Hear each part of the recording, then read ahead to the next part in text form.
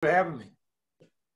So we're going to get going. So welcome to the Mystic and the Skeptic. On today's show, we are honored to have a special guest, the Green Party candidate for president, Mr. Howie Hawkins. And there's a lot of stuff going on, and we want really get to know you and see what does the Green Party have to offer. So let's start with a little bit about your background and how did you get involved with being the nominee?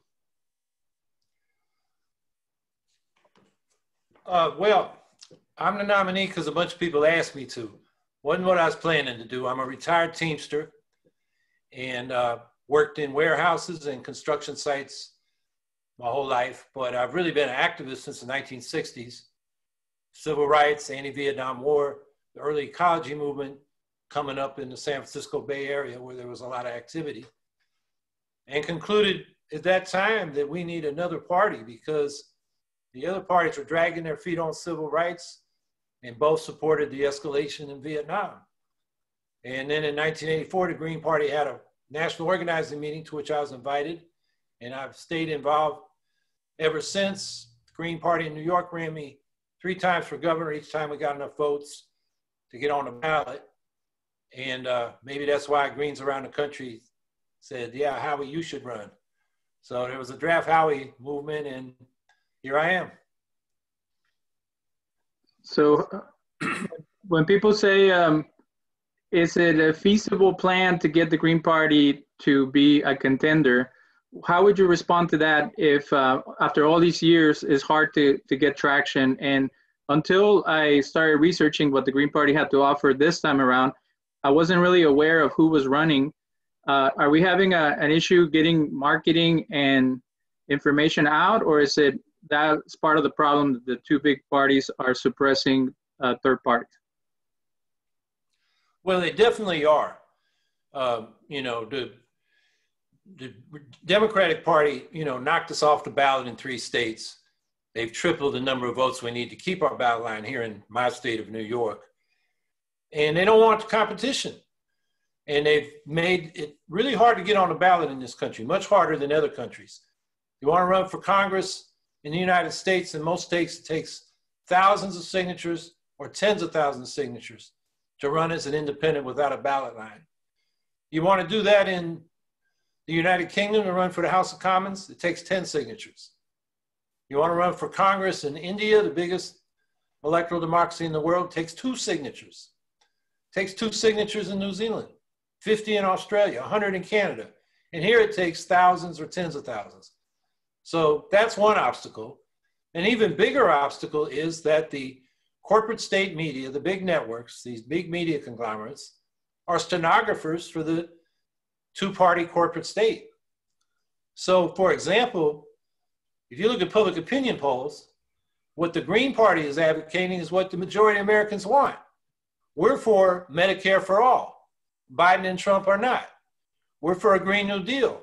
Biden and Trump are not. We're for cutting our bloated military budget and getting out of these endless wars and stop deploying these new nuclear weapons, which have destabilized the nuclear balance of power. We're for that, Biden and Trump are not. And the people are with us on those things. So it's a real commentary on our political system that what the people want doesn't get translated into public policy. Tell us about the successes you had in New York. How did you go about pushing the no fracking legislation? And when people say, well, nobody wants to follow an independent, nobody wants to follow the Greens because they can't win, tell us how you were able to win that fight for the environment in your state. Well, it took a movement. When I ran for governor in 2010, we were calling for a ban on fracking, when most of the environmental movement was saying natural gas is the bridge to the renewable future. And we later learned the oil and gas industry had paid $26 million to the Sierra Club, whose Beyond Coal campaign had that perspective. Other environmentalists were saying, well, let's study it because it might harm the water. And we were saying, yeah, it might harm the water, but it's definitely going to harm the planet. We don't need to study that. We know it's going to happen. And we got traction. And after that campaign, some wealthy liberals started funding nonprofits to call for a ban on fracking, our demand. You know, Steyer out there on the West Coast put some money into a group here. So we hounded Andrew Cuomo, the governor, for 4 years. But I think what sealed the deal was we ran again in 2014, and I got 5% of the vote. And that was the year Andrew Cuomo wanted to run up the vote to run for president. He wanted to get more votes than his father, Mario Cuomo, ever got as governor. He wanted to get more votes than when he was first elected in 2010, and he got less. He couldn't take our 5% of the electorate for granted. And so after that election, he adopted the ban on fracking, which he had never supported. He adopted a $15 minimum wage and paid family leave, an extension of the millionaire's tax. Policies he didn't support running for governor. So we don't have to win the office to have political leverage. But I think the way we're going to get to the point, I mean, our goal is certainly to have influence, but we want to replace the two major parties. We want to be a major party. And I think we need to do what the Republican Party did 150 years ago, and that was they elected people to local office and then Congress. And when Lincoln ran, he was not a third party candidate. He was the candidate of the Republicans who had the plurality of members of Congress after the 1958 eletion. So we got to build this from the bottom up. Elect thousands of people to local office, and from there, state legislatures and Congress. And then when we run a presidential ticket, they won't be able to ignore us.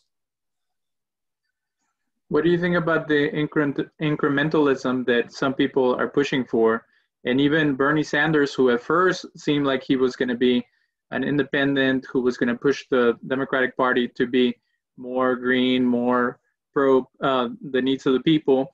And then a lot of people are worried that he's kind of sold out by making alliances with people who are not interested in bringing about change, but just saying the right things to get progressives to vote for them. Well, I think Bernie Sanders is a case study of how people go into the Democratic Party to change it, and they get changed by it. His signature issue was Medicare for all. And a few months ago, he went on MSNBC and said, I'm willing to compromise with Biden. We'll have Medicare for everybody 55 and up, which leaves in place these hundreds of private insurance companies. And for providers to get paid, they got to figure out which plan the patient is covered by. Is the treatment or service that they're providing get covered by the plan? And then how much will the plan pay? And then they haggle over the price. And that bureaucracy, that whole process, adds about 30% to the cost of healthcare. The whole point of Medicare for all, or one of the major points, was that it's efficient. You have a single public payer pay for all medically necessary services. And Sanders abandoned that. Now, before he decided to run as a Democrat, and he got the corporate establishment in the Democratic Party just closed that path to him. I mean, that was very clear when all the other candidates lined up behind Biden in this round.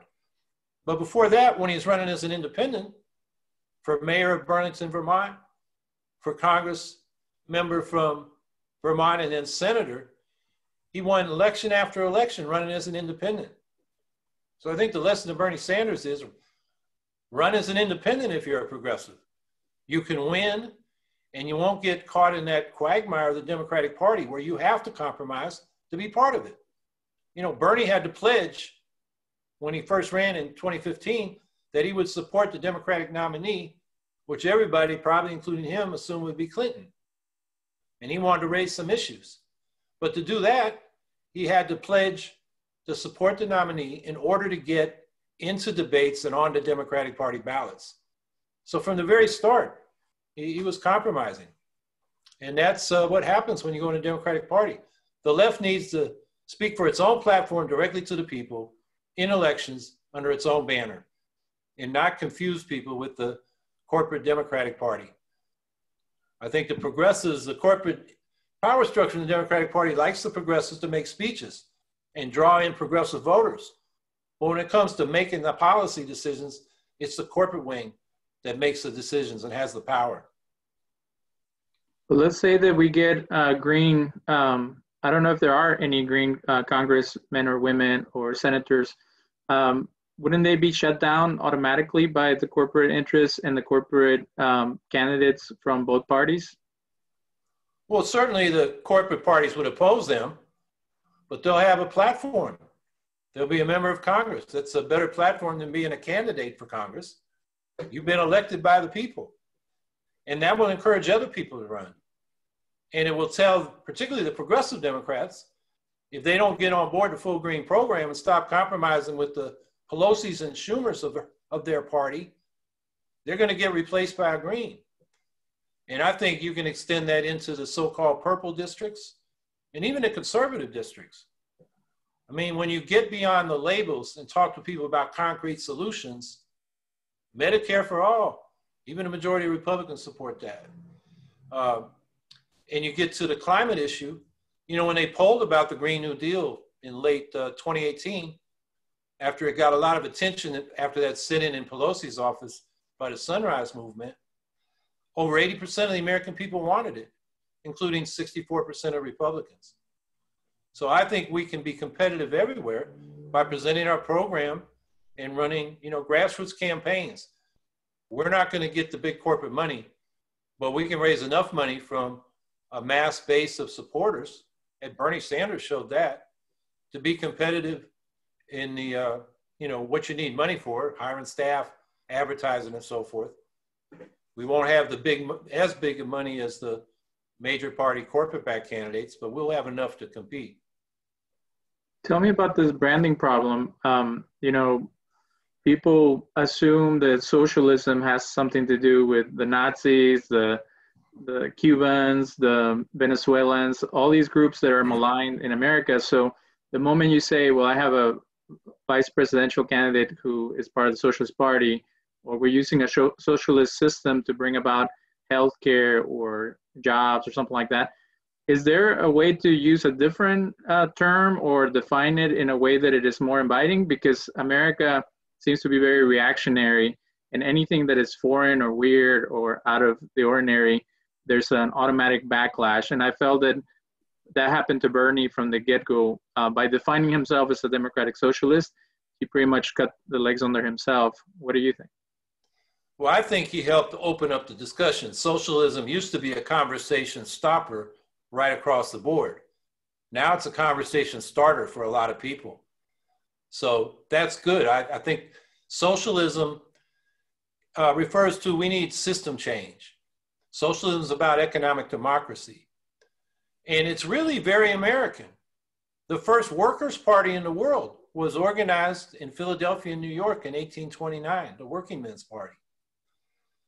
And even earlier than that, in the transition from John Quincy Adams and it wasn't Jackson, it was the one before that.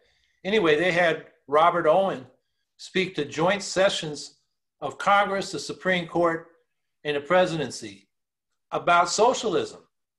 So that's early industrialism, and people recognized there were problems with these large-scale enterprises, which meant that the traditional, before that, American idea that, you know, you start out as an apprentice, and then you're a journeyman, and then you're a master artisan, and you have your own business. That path was closed when everybody was put into factories. So cooperative production became the alternative to that. So, and we had a long tradition going right through the Socialist Party of Eugene Debs and Norman Thomas in the early 1930s.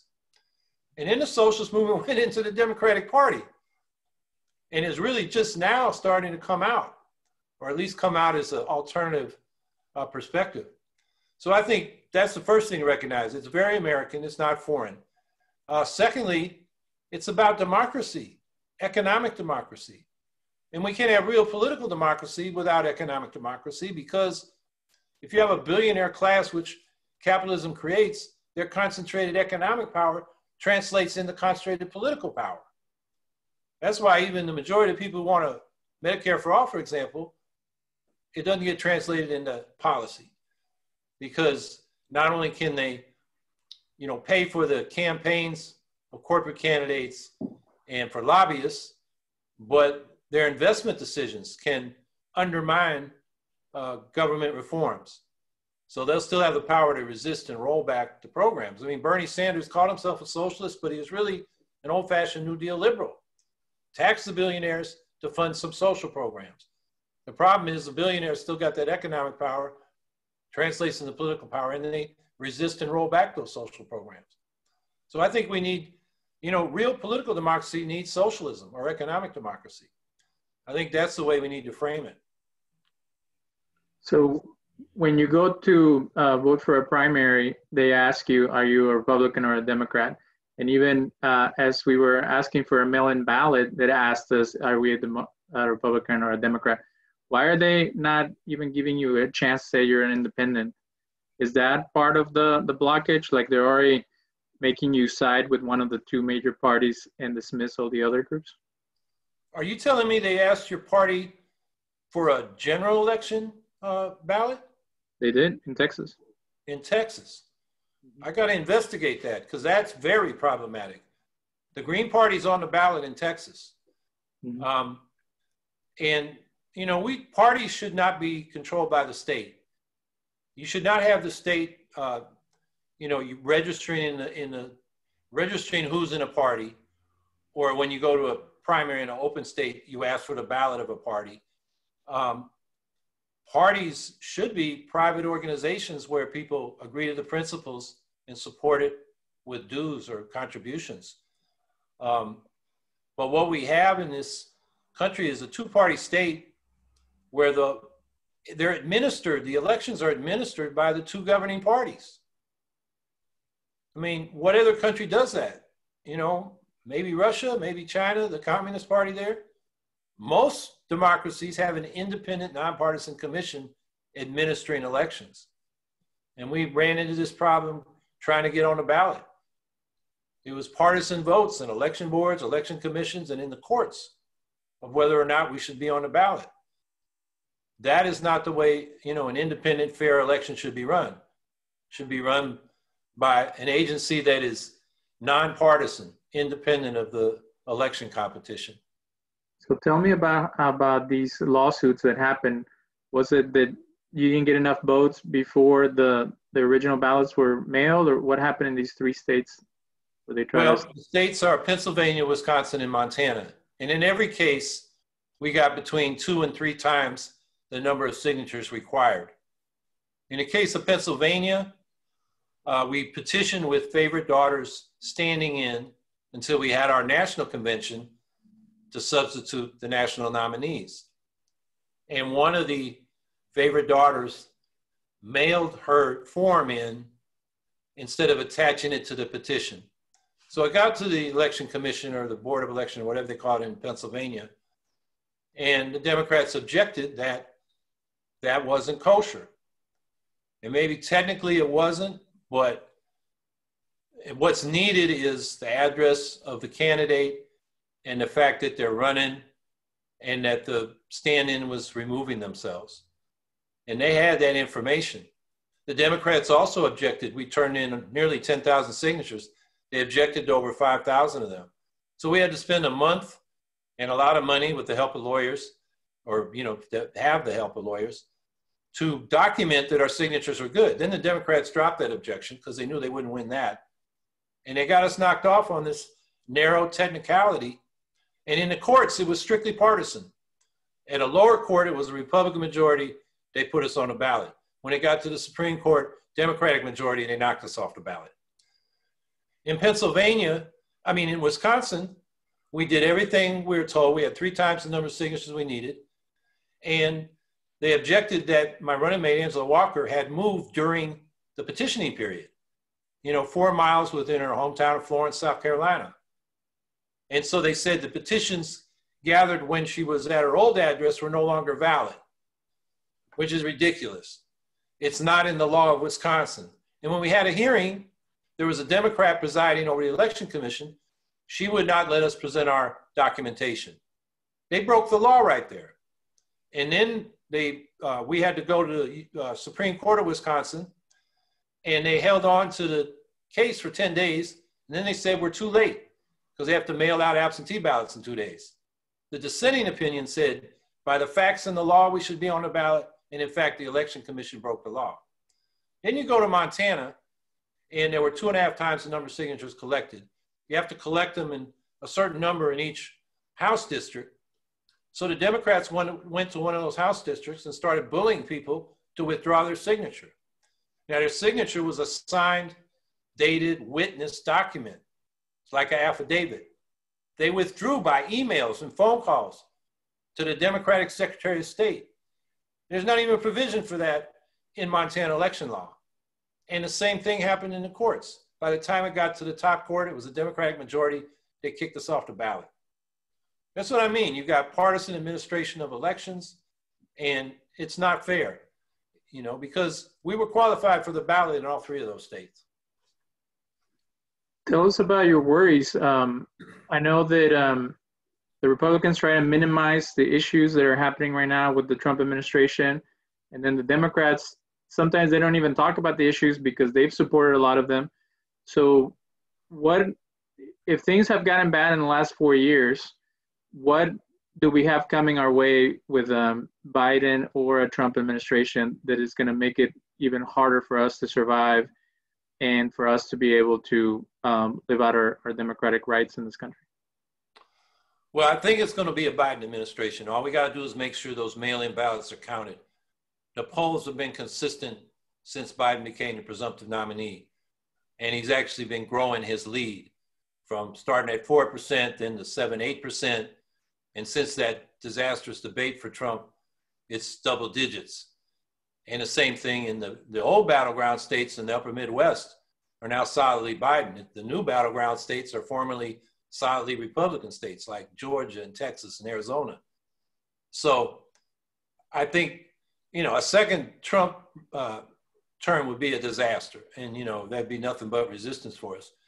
I think we're going to be facing a Biden administration, and I think progressives are very soon going to be disappointed because he's not just a corporate Democrat. He's got a long history of being a conservative corporate Democrat on corporate issues, you know, credit card industry, criminal justice issues, the crime bill in 1994, foreign policy. I mean, he was the big cheerleader for the Democrats getting into that Iraq invasion.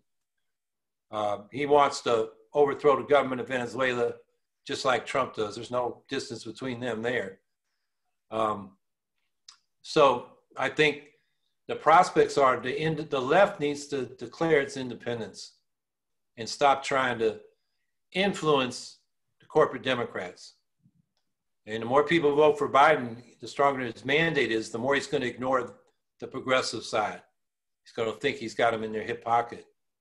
That's why we argue the strongest anti-Trump vote and the strongest vote for a progressive agenda is the green vote in this election. And we need that vote to get our ballot lines, to retain our ballot lines in about 40 to 50 states. We need 1%, 2%, 3%, 5%. It depends on the state. But those ballot lines are important because if we don't have them, it's really hard to get on a ballot. The reason I contacted you guys is because I was shamed by a Blue Dog Democrat for voting for Jill Stein last time. And I voted for Jill Stein in Tennessee, where it was already a Republican state that went for Trump anyway. And even that is bad. And then they went back in time and they're like, because of people like you, Al Gore didn't win and this and that. So they don't even understand how voting works. And then they always want to dismiss you and shame you. How can we combat that type of ignorance and that type of misunderstanding of the system and how we can make it better? Well, first of all, whether you talk about Jill Stein in 2016 or Ralph Nader in 2000, it was not the green vote that made the difference. Jill Stein exit polls showed that 61% of her voters would not have come out and voted if she was not on the ballot. You plug that number into the closest state, Michigan, still wouldn't have changed things. But even before, you know, in the margins, you know, the Greens might be the margin of difference in some election. But before you even get there, you've got black voter suppression. Big issue in Florida in 2000. Over 100,000 black voters were wrongly purged from the rolls because they were allegedly felons. And then you had the hanging chads, which were disproportionately in some counties that had high black populations. their votes weren't counted. And most blacks, it was like 93% of black voters in Florida were voting for Gore. So if you want to stop the Republicans, stop black voter suppression. And then the Electoral College. Bush and then Trump were the losers. They lost the popular vote. So rather than try to keep the Greens out of the election, why don't you solve the real problem, the Electoral College? And we've been telling them for 20 years, it's a proven nonpartisan solution. Replace the Electoral College with a national popular vote using ranked choice voting, where you rank your choices 1, 2, 3. And so if you're a progressive, you can vote for the Hawkins-Walker ticket, rank that first, and then put Biden-Harris second. You won't be helping Trump in any way.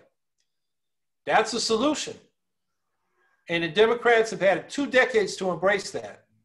And instead, they scapegoat the Green Party or Russia or somebody else, but their own failure to deal with the real problem, which is the suppression of black voters and other Democratic constituencies by the Republicans and the Electoral College.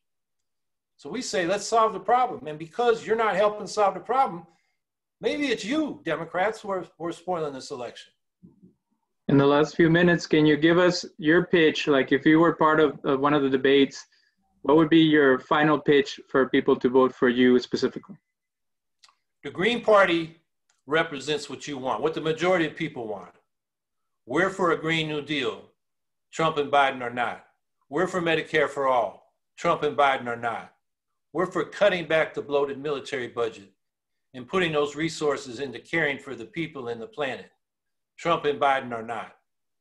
So it's better to vote for what you want, maybe not get it, but at least tell the politicians, tell the public where you stand, than to get lost in the sauce. If you're a progressive and you vote for Biden, they don't know you want Medicare for all. They don't know you want a Green New Deal.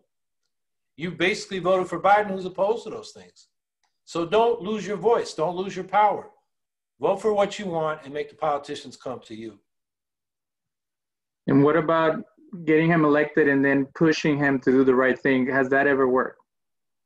Well, demonstrations, they raise issues, but they don't put pressure unless there's a political alternative on the ballot. If there's no threat of taking their votes, they don't feel any threat. They don't feel you got any power, so they can ignore you. And we saw that in the buildup to the Iraq War. They called us the world's second superpower. That's what the New York Times called us, these massive demonstrations. And the Democrats still lined up with Bush for that invasion. And by the time we got to 2004, Kerry didn't feel pressure from an independent left. So he said, I can fight the war better than Bush can. Remember reporting for duty when he accepted the Democratic nomination? He wanted a surge bigger than Bush got. And because so much of the peace movement and progressives lined up behind Kerry because Bush seemed so bad, the anti-war movement, basically decapitated itself. We're better putting forward our demands independently.